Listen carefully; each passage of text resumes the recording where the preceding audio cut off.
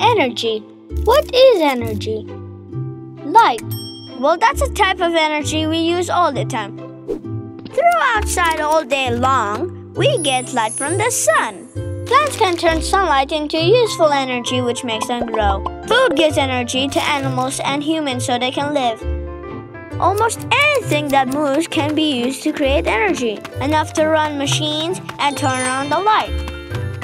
Energy from the sun can generate electricity using solar panels. We can also use wind for motion energy.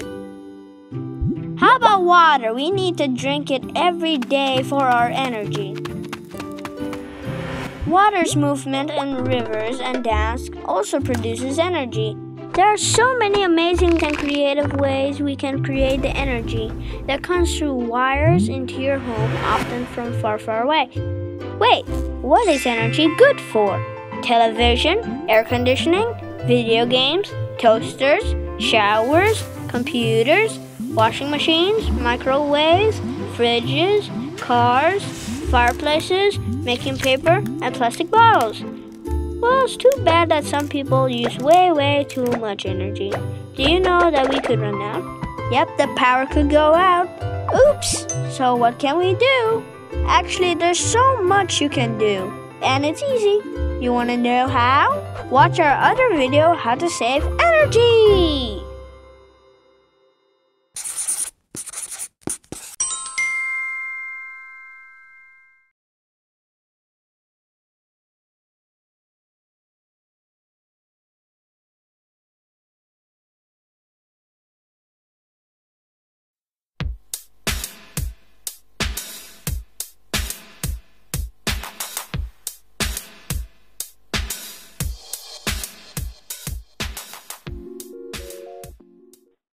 For this experiment, you will need a cake pan and an old vase from your mom's kitchen cupboard. The cake pan is used to catch the awesome mess you are about to make. You will need a tablespoon to use to measure out your baking soda with. Put about 4 tablespoons of baking soda in your vase. There is no real need to measure out exactly 4 tablespoons of baking soda. Heaping your tablespoons will actually help make your explosion bigger and better. Oh, and don't forget to make sure you're using baking soda and not baking powder. Next, pick your favorite color of food coloring. I chose green and put about 6 to 8 drops in my vase. I also used glitter to give my explosion a little sparkle. I chose another one of my favorite colors, pink, and added another heaping tablespoon to my vase. Now, here comes the fun part.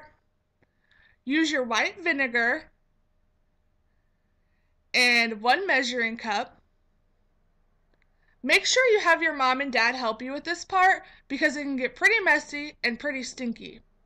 Fill up your measuring cup with your vinegar and pour it in the vase and let the magic begin. This explosion happens because of the chemical reaction. The baking soda is a base while the vinegar is an acid. When mixed together, they become unstable and instantly break apart into carbon dioxide and water. This creates all the fizzing. After your explosion fizzles out, make sure to help your mom and dad clean up your mess.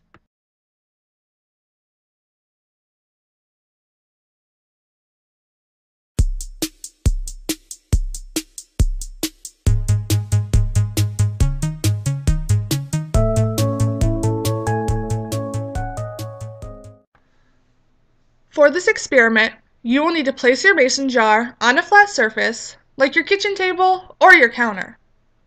Next, take your soda and pour it into your jar, up to about where my finger is at, 3/4 of the way.